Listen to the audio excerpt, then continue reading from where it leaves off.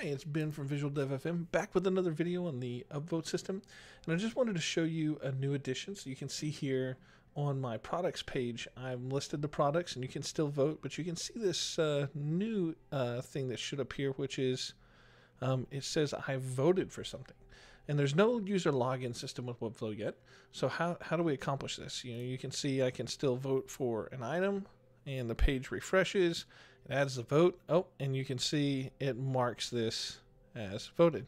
How is this happening? What's going on? So I'm using JavaScript and some local storage to make this happen. So if you open up the console, you'll notice that I have two items that are showing up here.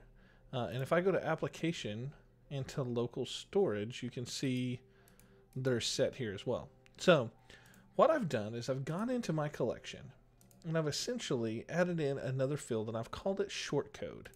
And then what I've done is for every item, I've put in one word. It's kind of like a variable that I'm going to use for this. And so it can work dynamically. So the structure of how this works is this is still built the same way, but inside the form block, I have two elements. I've made the form block relative, and I have the form itself, which I'm going to go into, and then I have the voted. So this has a higher Z index, so it shows up when you vote. We're going to set an item in local storage that will make this be hidden, and so then you'll see what's behind, which is a message that says you've voted. So in this, if you open this up, you'll see I've got a div, and I've just given it the ID of I'm passing my shortcode, my variable through here, saying this is the ID of the div.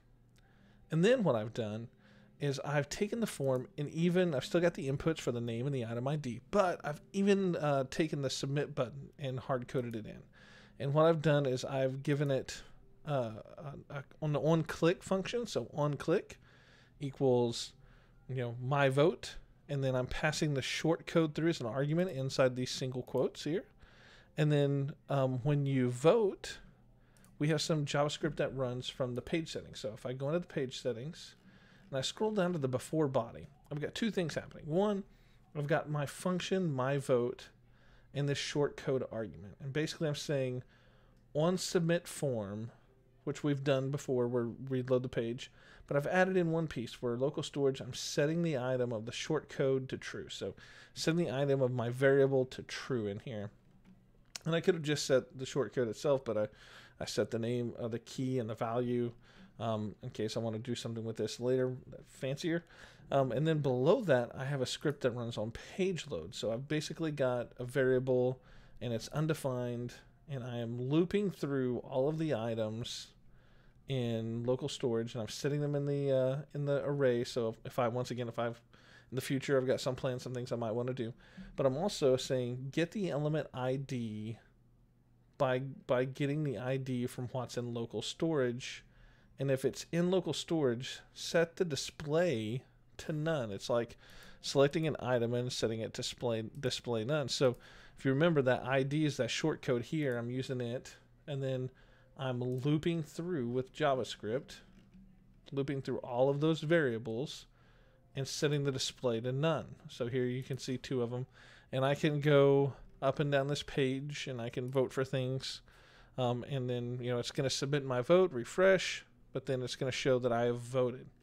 So a user could I think we talked about this on this week's podcast. A user could still game the system. I mean, you could come into your application and you could delete these values. And once you delete it and reload the page, they're back there again. But someone's going to have a pretty intricate knowledge of just how the web works. And like we talked about in the episode, I think people who are determined to socially hack something and get a lot of votes in, they're going to find a way, even if it's opening up accounts under 15 different emails or getting friends to organize to vote.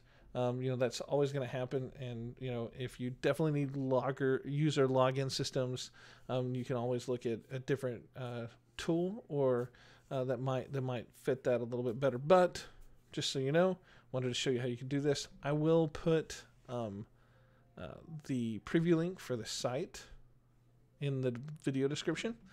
I'll also include a link to where you can get this code that I'm using in the description, so that way if you wanted to use it, you absolutely could on your project. So for those of you who asked, how does this work? This is how it works. Hope this helps. If you have any other questions, don't hesitate to reach out, and I'll do my best to help you. Thanks.